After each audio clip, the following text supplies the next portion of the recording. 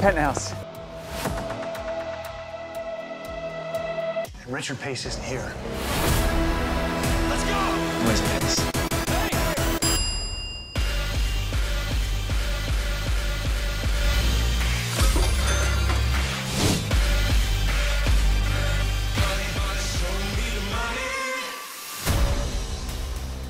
He owns prisons in the Middle East. One of the most modern prisons on Earth.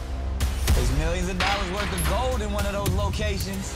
That is filled with terrorists to steal their gold. We can try and stop that gold from financing terrorism. The only way this is going to run smoothly is if the prison isn't running smoothly. You serious? I'm always serious.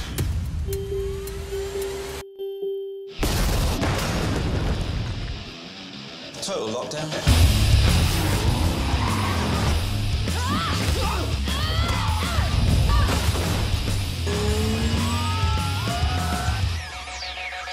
This is not good.